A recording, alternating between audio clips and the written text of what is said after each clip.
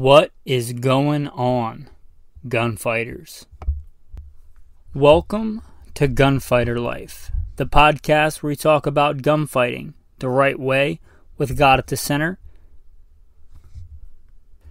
Judeo-Christian values, and real-world first-hand experience. First and foremost, I am a Christian. I am a servant of God, a follower of Jesus Christ. God is number one and the center of my life, and this podcast is no different. I don't apologize for that. Getting into more about me as to how it pertains to today's topic. Today, we're going to be talking about maritime guns. This is a subject I don't think I've seen brought up much, but we're going to talk about it today. So stay tuned. I'm not going to plug in the regular bio because most of that doesn't indicate whether or not that had anything to do with a maritime environment. So I didn't want to do that whole bio and then add in all the other stuff. That would take a long time. And you guys probably don't want to listen to 5 minutes of me rambling on about my experiences. So let's get into the bio. Grew up in the southeastern mid-Atlantic United States. Talking about a maritime environment on a peninsula, the Delmarva Peninsula. Split 3 ways between Delaware, Maryland, and Virginia. It's a peninsula very narrowly connected at the top and out in the Atlantic Ocean and the Chesapeake Bay on the other side. So you were never very far from the water. My father was a commercial fisherman, which meant that one of my first jobs was a commercial fisherman out on the water, mostly helping my father. Actually, exclusively helping my father. I decided I did not want to go that route, but my father, a commercial fisherman. His father, a commercial fisherman. So I spent many days on ships out in the ocean or in the Chesapeake Bay, depending on what we were going for, what my father was fishing for. A lot of shark, but also croaker. Hardhead, if you know what those are in the season, in the bay. The Chesapeake, that is. I still know how nice it is after being on a ship out in the ocean to put your feet on terra firma, on dry land. As you might imagine, we had guns on the boat. I hardly remember my father going anywhere without his Ruger Red Hawk and 44 Magnum, or Super Red Hawk 44 Magnum. Moving on, I was also a lifeguard for quite a while. Now, as you know, if you listen to the normal bio, I joined the Marine Corps at 17, and you might think Marine Corps, that's all kinds of Marine. I mean, it's in the name. Well, I was pretty much in 2 places in the Marine Corps, and that was 29 Palms, which is in the middle of the Mojave Desert, and Iraq. So, not really. I don't think I ever stepped foot on a naval vessel in my years in the United States Marine Corps. There was a time when the Marine Corps was like a small maritime fighting force attached to naval vessels. But anymore, it seems like they're more like a small army of elite fighters. Which, you know that I also served in the U.S. Army if you listen to the normal bio, but I was stationed in Idaho and in Nevada. My time on LAPD, my main beat was Venice Beach. So if you consider working Venice Beach and LAPD a maritime environment, well, there you go. I did, not on Venice Beach, but I did once get into a foot pursuit where the suspect had a warrant and jumped into the river and did not think that I would jump in after him. Little did he know that I did jump in after him in full kit and ended up apprehending him. But other than that, I'm working Venice Beach, getting in, Donnie Brooks hand-to-hand combat on the beach, things like that. It wasn't much of a maritime environment. Anyway, you heard about my service in the military and in law enforcement. If you want to thank me for that service, consider scrolling down and hitting some stars on Spotify, or writing a review, hitting some stars on iTunes, or whatever platform you're listening. If they allow those kind of things, you want to thank me for my service, you just hit some stars. I'd appreciate it. Or write a review if you want. Hey, good podcast. Appreciate the info, and thanks for your service. Also, my private contracting work really was about as far away from my maritime environment as you can get. Like I said, in the Marine Corps, ironically, I was a desert warfare and urban warfare instructor. So a lot of this harkens back to my days I mentioned as a boy. I would go hunting quite a bit. And the unique thing about the Delmarva Peninsula, well, not unique in that it's the only place it happens, but unique in that it's not found in a lot of other environments. In that Delmarva Peninsula, you have freshwater swamps, cypress swamps, rivers, and you have saltwater marshes, giant swaths of land that are tidal saltwater marshes. You also have bay and ocean, and I spent time in all of those, not to mention the islands off the coast. Did a lot of hunting and fishing, did quite a bit of time even as a boy armed.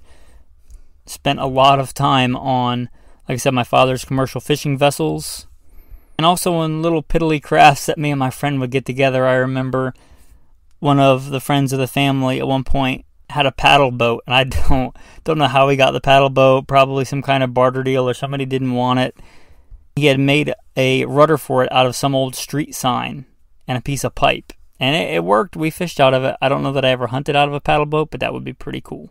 Also, the first vehicle I ever owned was not a car. It was an old crappy canoe with, I believe, 4 holes in it that I bought and patched up with a fiberglass repair kit. And I spent countless hours in that canoe with a gun and in other canoes hunting and fishing and doing all manner of things like that. If you listen to the other podcasts, you'll know much more about the bio, but since today's about maritime guns, let's get into the day's topic.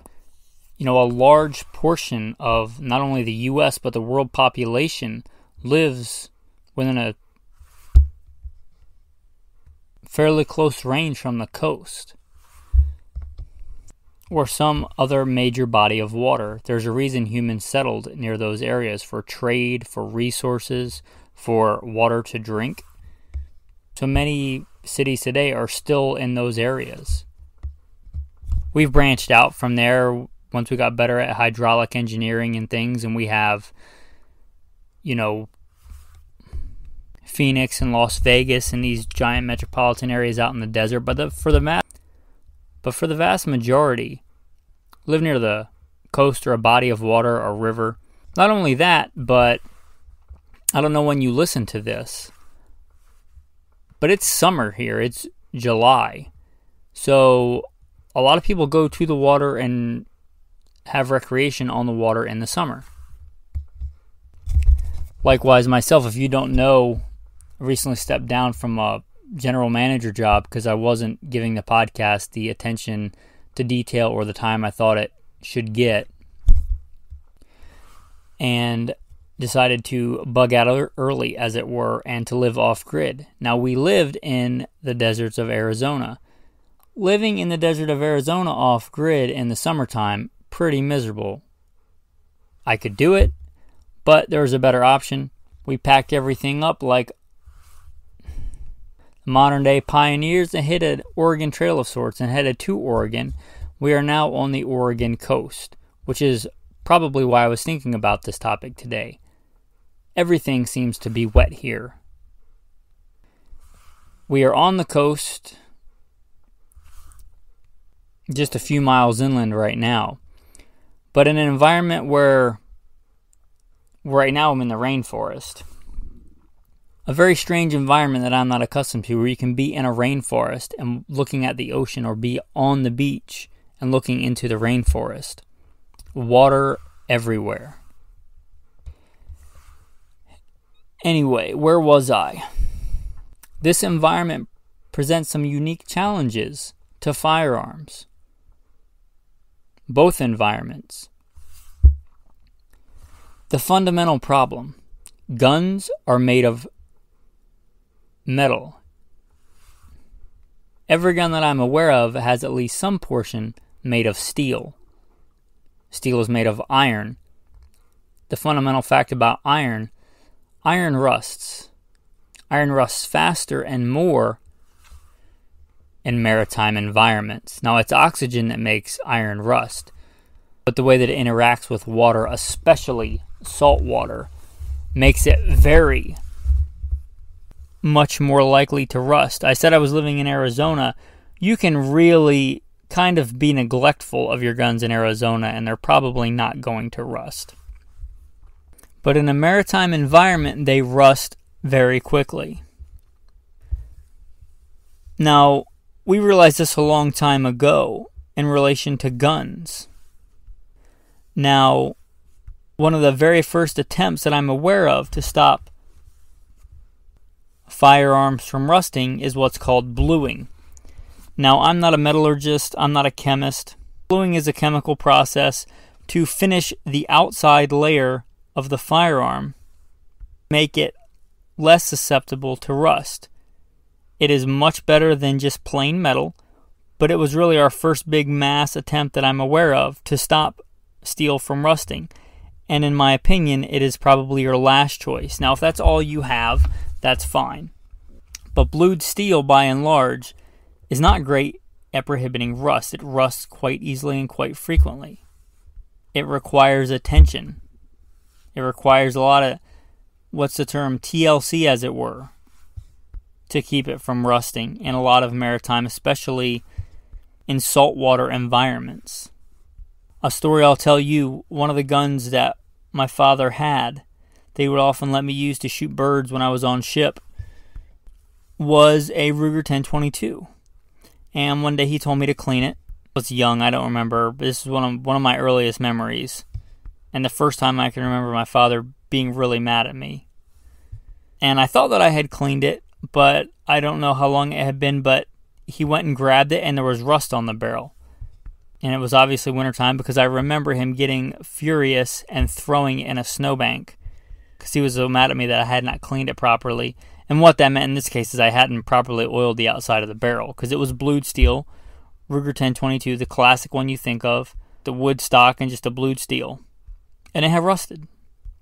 And now my nephew, who still lives in that Delmarva Peninsula, he recently said that he was going to trade or something and get a different gun other than his Ruger 1022. I forget exactly how the conversation went. But it started something like, I want stainless because my nitride finish is rusting. And I said, what are you talking about? And he mentioned it was his Ruger 1022. And I'm like, I love my nephew. He's a good kid, Eagle Scout.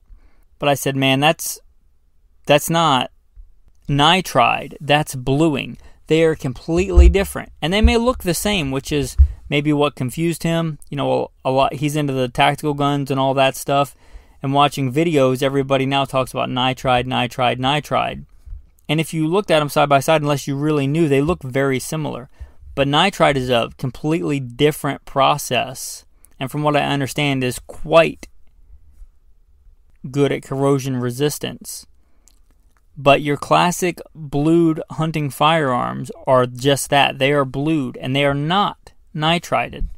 Your 1022s, your old shotguns, your things like that, they are blued. They are not nitride. So when you hear nitride, that's a fairly new, maybe not a new process as far as metallurgy goes, but it's fairly new that it's common on firearms, and it's almost exclusively, that I'm aware of anyway, on tactical firearms, your ARs and in that realm.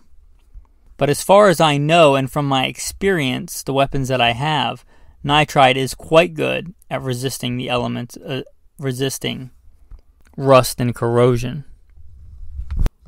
Now the problems with, or maybe problems is too harsh, the lack of ability of bluing to deal with these environments has been known for a long time. That's why back in the day, you had, even back in the Old West days, you had nickel plating, seen as a more premium finish. You don't see it much anymore, but we'll touch on it just briefly and take off again. The other real early one that I'm aware of, we used in the military, and this is going back decades and decades, and that's manganese phosphate. And you'll notice this is different than bluing. Bluing tends to be a shiny finish. Manganese phosphate tends to be a very black, matted, dull finish.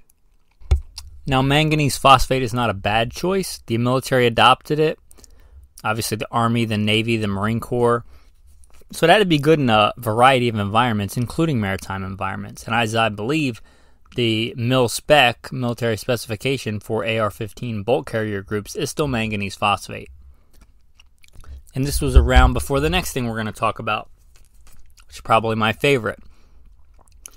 If you listen for any length of time, you know that I'm a fan of stainless guns. I'm a big fan of stainless guns, perhaps because I grew up in this environment. Even when I lived in the desert, as you could tell from my current situation, I'm kind of a nomad. I joined the Marine Corps at 17 and have been bouncing around. I could be wrong, I'd have to plot it on a bunch of maps, but I believe I've been to all 50 states except for 2. Needless to say, I've been in a lot of different environments. My God is with me wherever I go. But in a variety of different environments, stainless does well. Now, you might think, well, stainless steel has been around a long time, but stainless steel guns have not. And that's because I'm not a metallurgist. Again, I'm not a chemist. I'm not a machinist. But as I understand it, it took quite a while. They didn't really become common, and that I'm aware of. Well, not even common. They didn't even become into regular use. Stainless steel, common guns like 1911s, bolt guns, and things like that. Until the 80s. Somebody might correct me on that, but a lot of guns that came out like the Automag, Ruger's bolt guns, and things like that came around this time, 80s, 90s, and I believe that's because stainless have been around a while and guns have obviously been around a long time, but getting a stainless steel with the right properties, the right hardness, the right ability to withstand pressures and be machined and play nicely with other metals took a while. But now we do have that. And I like it. In fact, I almost always, if I have the option for stainless, will get stainless. The only exception I could think of is if I just wanted a classic, beautiful looking blued steel walnut stock gun. Like an over and under shotgun or a side by side. Because back when these guns were common, again, if it's a classic, that's what was around. Not a gun collector, but by God's grace, I will never have to sell my grandfather's shotgun and we'll get to pass that down, which is an old side-by-side AH Fox. This was a hard-use working man's duck hunting tool. Blued steel, and I presume walnut. Who knows what kind of wood it is, cherry or something. It kind of looks like cherry. It's an AH Fox, I believe, well over 100 years old. Still works. Blued steel, I have no idea how many times it's been rusted over and repolished and browned and weathered. Still works. I had to kind of manufacture new springs for it. Anyway, getting back on topic, I would get one because it was classic looking if I wanted a classic gun. I'm not a gun collector. This is gunfighter life. And there's nobody that can make an argument to me that blue guns are better in a variety of environments than stainless steel guns. I did hear when I was a professional hunter and guide, a lot of the old timers said that you couldn't use a stainless gun because it was too visible. And I kind of call nonsense on that. In their mind, maybe they're thinking of the old polished nickel, but modern stainless steel guns are a matte finish. And in my opinion, matte gray stands out less than black. Black stands out pretty well in a natural environment. Is what blued steel guns generally look like, and they're generally shiny. So again, I kind of call nonsense on that. If you do have a true stainless steel gun that is shiny, just take some steel wool or something to it, some kind of abrasive, and it won't be shiny anymore. But I think for a variety of environments, and especially maritime environments, stainless steel is my favorite choice. Now, stainless steel on a firearm will and can still rust if it's neglected or not taken care of. But it's a lot more forgiving of that neglect than a blued steel gun. Meaning, like, you have a lot more time to not oil it, not maintain it, or a lot more time it can be out in the elements without rusting than a blued steel gun. Ruger is kind of known for their stainless steel, have been for a long time. They made a lot of what they called their all-weather models, at least when I was growing up. And I mentioned my father, his Ruger 44 mag stainless steel. Now, he liked 44 mag, which Ruger is also known for, and he liked stainless steel, likely because he was a commercial fisherman, a sailor. A good combination. We'll talk about one more finish, then we'll move into something hopefully a little bit more specific as to actual firearms. Make some models that are great. Chrome lining. There are many reasons the military, the mil spec for a lot of things, is chrome lined. Chrome is a super hard, super impervious to a lot of things component. I'm not aware of any chrome gun like where the external is chrome, but chrome lined barrels, chrome lined chambers, that's a big, big help in a lot of environments, maritime being one. That is a good segue to the first guns we're going to talk about. Not because they're the best guns for a maritime environment, but because they are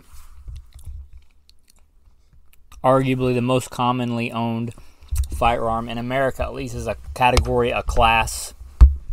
And that's going to be your AR-15 type, M4 clone type firearms. Your modern sporting rifle, your assault rifle, your weapon of war. Yeah, those guns. The guns that are probably more commonly owned by most Americans than any other. Obviously, the military uses them. Obviously, unlike me, there are still Marines that operate in maritime environments and do landings and are part of amphibious assaults, at least in training. And until those guns get supposedly replaced by the M5, they do that role and have done it for decades. So obviously, they're decent at it, especially if they're maintained properly. Now, as I said, this is a very common gun category. But not all ARs are created equal. There are a lot of fantastic, affordable is a relative term, but decently good value priced ARs on the market that function well. And the way they're affordable is they tend to cut things that you don't really need.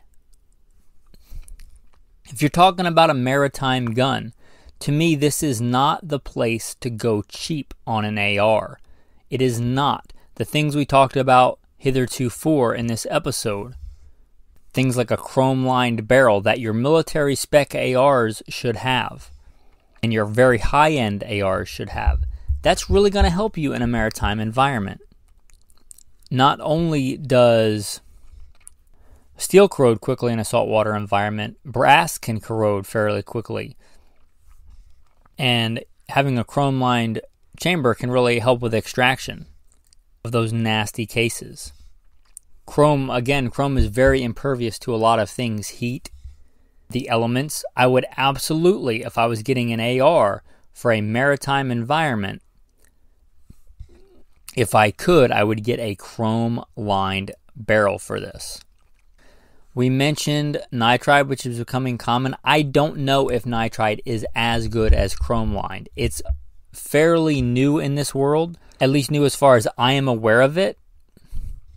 And as I understand it, there are a lot of different things that call themselves nitride. Some of them very good at corrosion resistance in my experience, but I don't know if they all are. I know that chrome-lined stuff is good. So again, this is not where I would go cheap. I would do my research and really, really, really get a good finish. Hopefully a chrome-lined barrel. This is not the kind of environment where you want a blued budget AR with a blued bolt carrier group. We talked about the military specification for the bolt being manganese phosphate, and that's a good choice, but I think there are better ones. Chrome line being the obvious choice. We talked about how nice it is to have a chrome lined, and I like chrome lined in my fighting rifles for a lot of different environments, but especially for a maritime environment.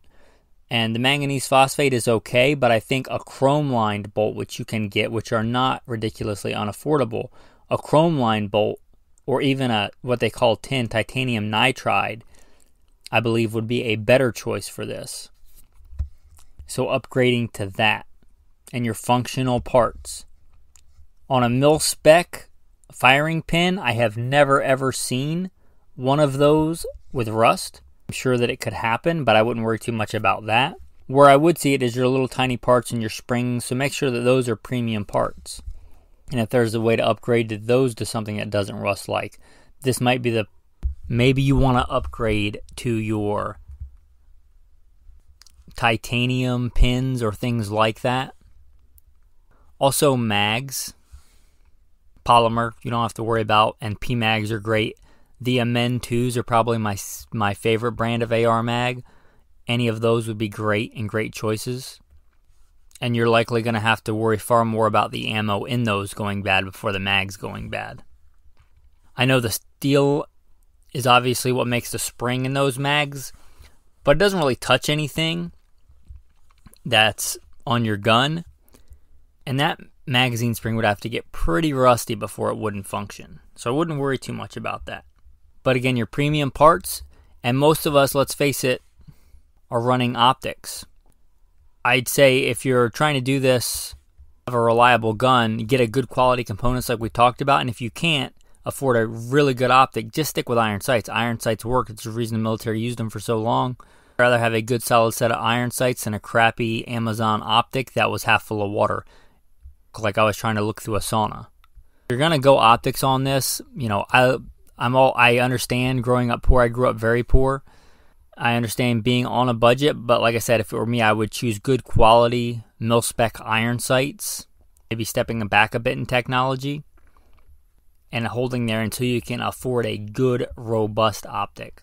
If you are going to put a cheaper optic on there, make sure you got QD, some kind of QD, quick detach, so if it does go bad, you just rip it off and throw it away, and you're back to your iron. This, you absolutely, if you're going to put a cheaper optic on this firearm, absolutely good backup iron sights. Again, not the $29.99 ones you saw on Amazon. Good, robust backup iron sights. If you're talking about a,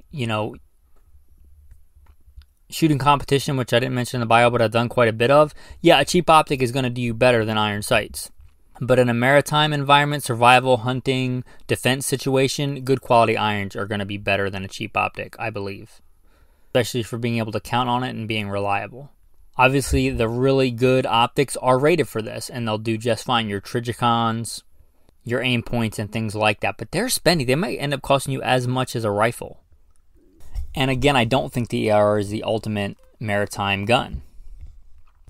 There is one, I believe, that stands out. And I do believe that the shotgun, if you've listened, we do a whole series here on shotguns.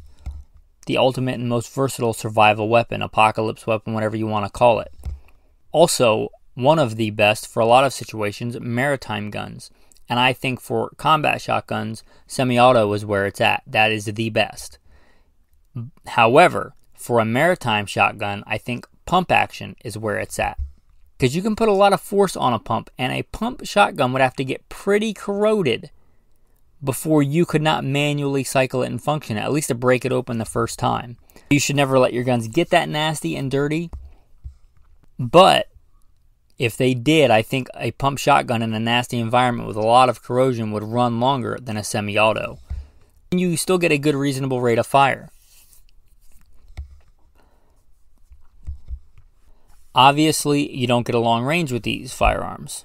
You're talking about survival, maybe your bug out plan is to hop on your bug out vehicle, as a houseboat or a sailboat. I'd say that's kind of a genius idea, provided you already know how to sail and things like that. It's like being good with a firearm. You don't just expect to get your CCW permit and go out and be good the day you get in a gunfight. You need to be good now. And then when it happens, you're already good, because that's not the time to learn. If you're planning to hunt for food during the apocalypse, you better know how to hunt now. Likewise, if your plan is to get on a sailboat, hopefully you know how to sail well now. Navigate primitive ways without a GPS by the stars and whatnot now. I'd say that's a good choice. And I'd say we have examples of that.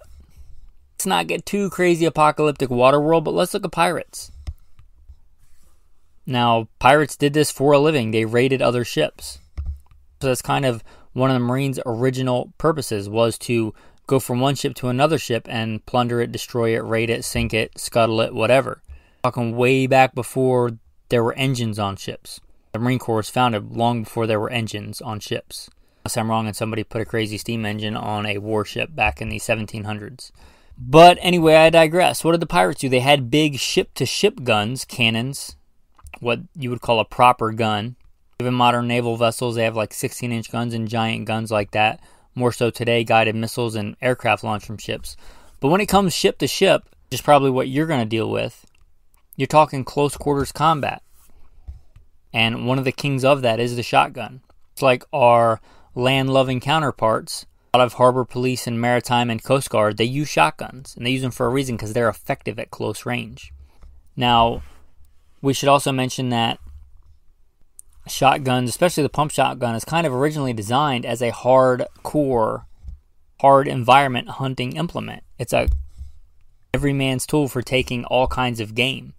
And they're designed to function in these kind of environments. You know, duck hunting is about as nasty an environment as you're going to put a gun through. And pump shotguns are meant to run in those. Obviously, there are some specialty models to be even better at this. A classic one, which I do not believe is currently made anymore, I could be wrong, is the 870 Mariner. It's got that whatever stainless steel, I don't know if it's a stainless steel finish or a chrome finish, whatever it is. It's known as the Mariner. It's used for maritime law enforcement. It would be a good choice if you could find one and they still make it. I do know that Benelli, I have seen they also make similar models in their shotguns. And I do believe the new Turkish manufacturers, who I should mention on a lot of their guns, are really, really good, even on their budget guns, of chrome lining the barrels. For this environment is huge. And I believe that some of those also have maritime models. So if you're looking for a maritime gun on a budget, there you go. Just like our end of the world as we know it on land, end of the world as we know it by sea, especially in our smaller vessels, which is probably what you would end up on. The shotgun is great. Again, they're meant for putting food on the table, even in maritime environments. Yes, you can fish with a shotgun, provided the fish are close to the surface. Again, obey all your local laws, but if you were starving to death, that would be a thing. Also, quintessential, waterfowl hunting, duck hunting, goose hunting, things like that on the water. Pump shotgun is your tool. You could probably, even without a lot of engineering effort and background, figure out a way to have a 12 gauge pump shotgun fire a harpoon that you made. That's the reason shotguns are good in a lot of different environments, is that they are so versatile. Oh, a big thing for this, they also make flare and signaling rounds for a shotgun. We often think about the tactical situations of being super sneaky, sniper, ghillie suit, never being seen. But a lot of times you want to be found. And a lot of survival situations out at sea, you want to be found. And a shotgun that gives you defensive capabilities, food procurement capabilities, and that also gives you signaling capabilities. That's a big thing. That's a big advantage. And again, they make those signal rounds for shotguns. Now, this is a brief aside, but a shotgun I loved when they were around, and they don't make them anymore, but I said Ruger was kind of known for their stainless. They made a Ruger red label in stainless steel over and under shotgun. That would be an awesome gun to own. I don't know that I ever would. They're kind of a collector's thing now. Again, I'm not a gun collector. If I was able, by God's grace, to acquire one in some kind of barter deal or something like that, that would be fantastic. But they did make them. They do exist. Also, for this, I should mention that there are different shotguns with different receiver materials. Obviously, aluminum does not rust. So this may be a case where you are trying to decide between two shotguns. One has an aluminum receiver and one has a steel receiver. I actually, in general, like the recoil. I believe I can feel the difference in recoil, and I think I like the recoil better on a steel receiver shotgun. Call me crazy. But this is a situation where I probably want the aluminum. Why? Because aluminum doesn't rust, and even if the bolt inside there, yes, there's a bolt in a shotgun, at least in a pump action shotgun.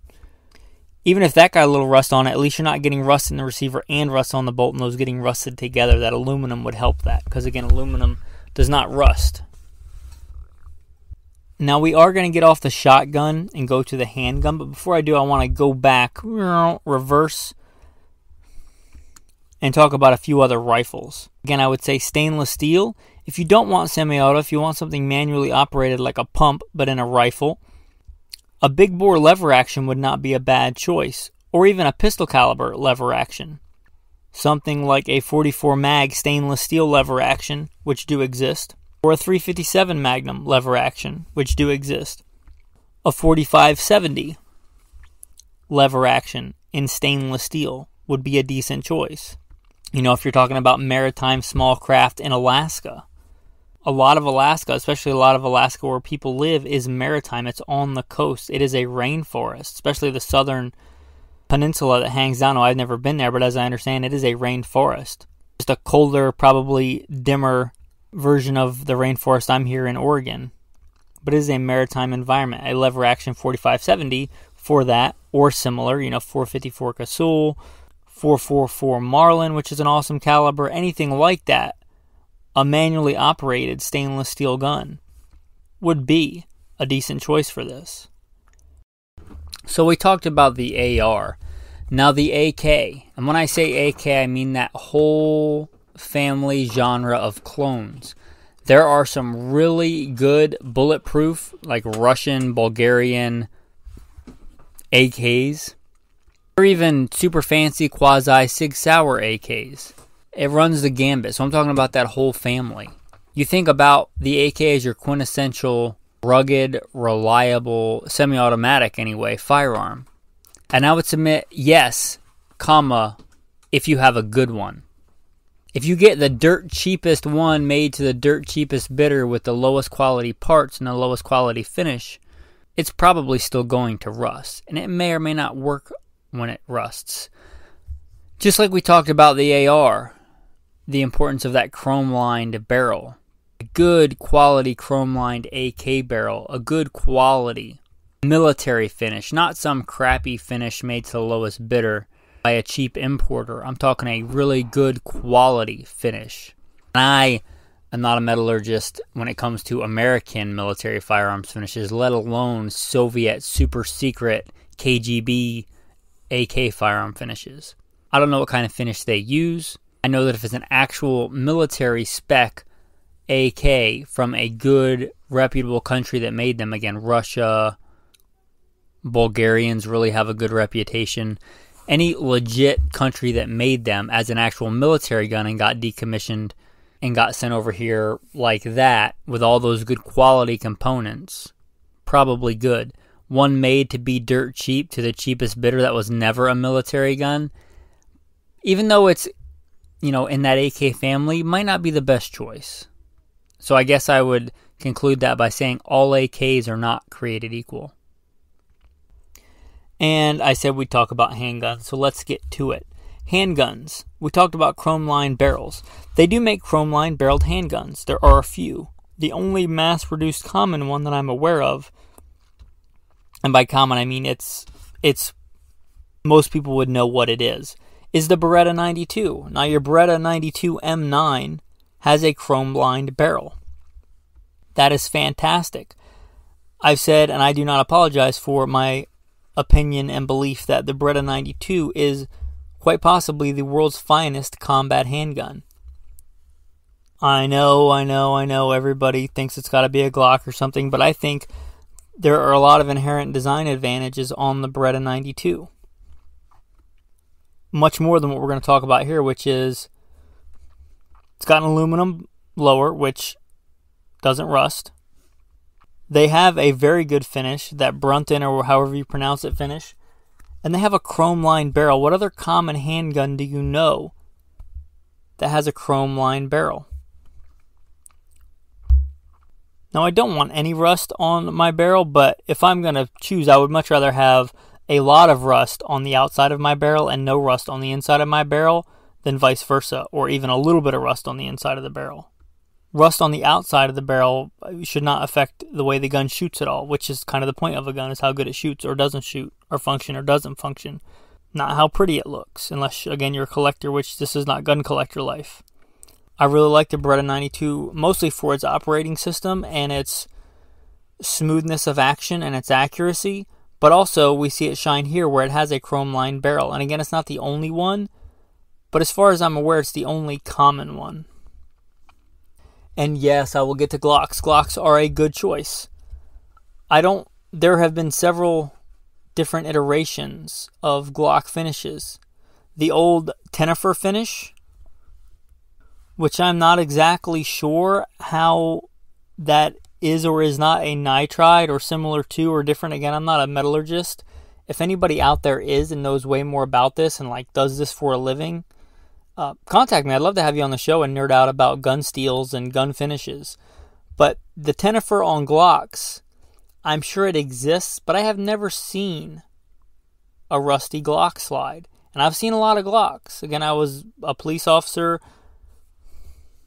I'm an FBI certified firearms instructor. I've taught the vast majority of people with Glocks.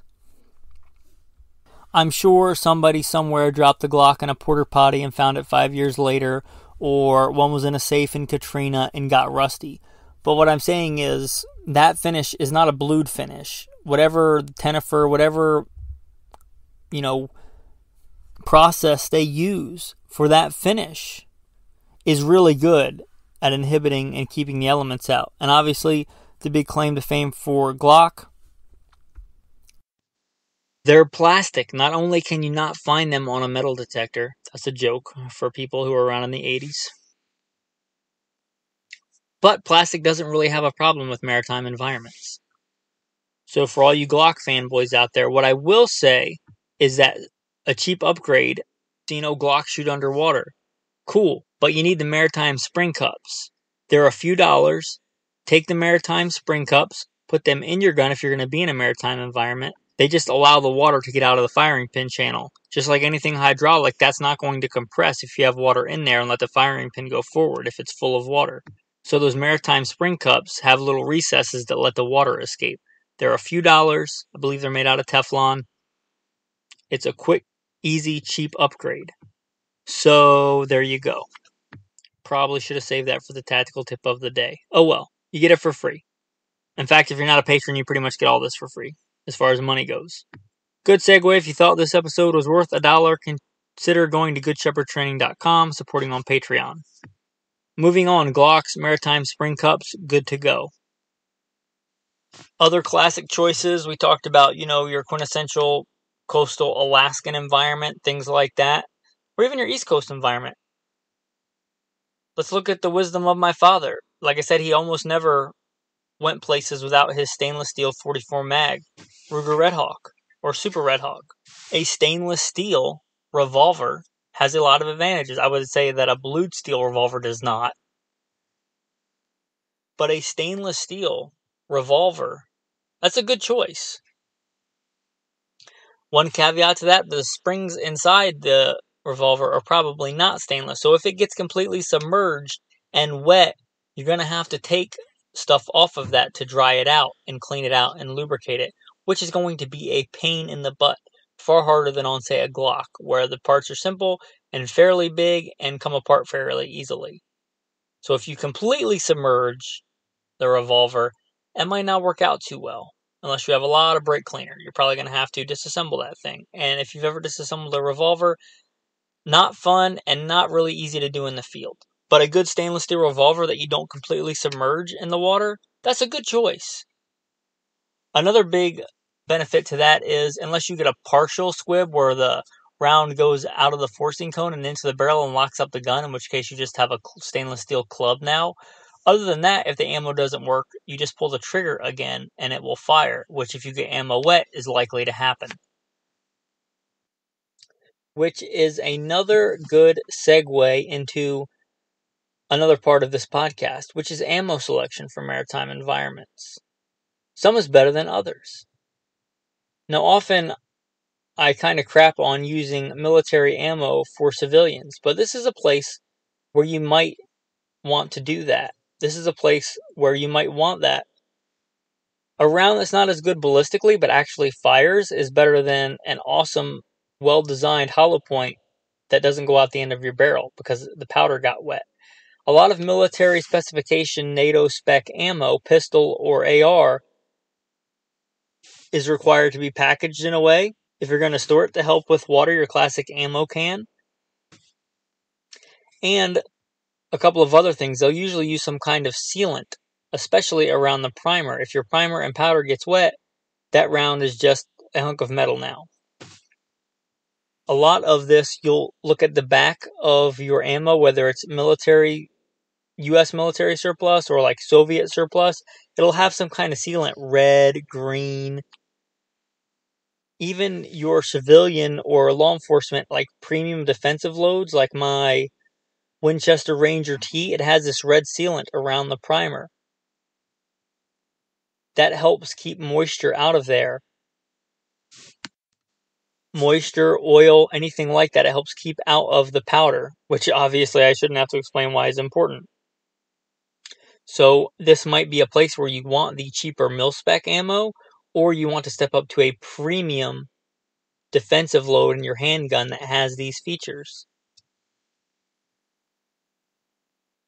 We're already at 40-something, over 40 minutes into this podcast. I was planning on talking about all manner of lubricants and things like that. I probably won't. I'll touch briefly on different kinds when we talk about this finishing part of this podcast, which is going to be storage. We talked about ammo cans. Ammo cans are your cheapest, best way to keep moisture out in a maritime environment of your storage ammo. Obviously not your go-to ammo, but your storage ammo. Your military spec, there's probably some cheap knockoffs, but your military spec ammo cans, assuming they're not damaged, are very good at keeping out moisture. They're made for that. If they're not sealed when you get them and you're putting stuff in there, a good cheap tip is those hand warmers. Take a hand warmer, shake it up briefly, throw it in there and shut it.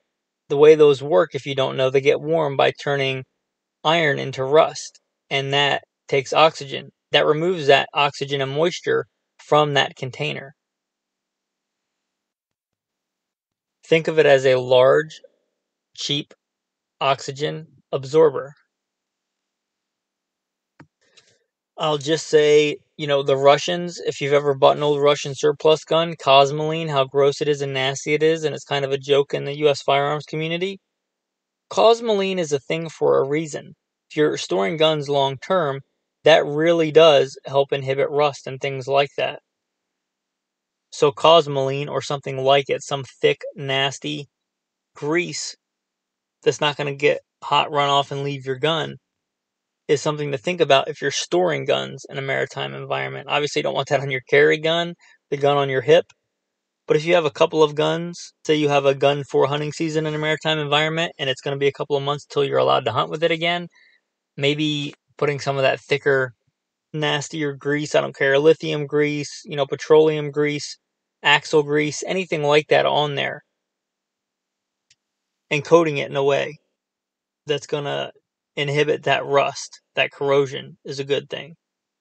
Don't get it in your small parts and your small pieces so that the gun actually won't function because there's so much stuff in there. For your small parts and small pieces, I'd recommend some REM oil, spraying it in there, your trigger mechanisms, and so forth. Alright, let's start transitioning to conclude this episode.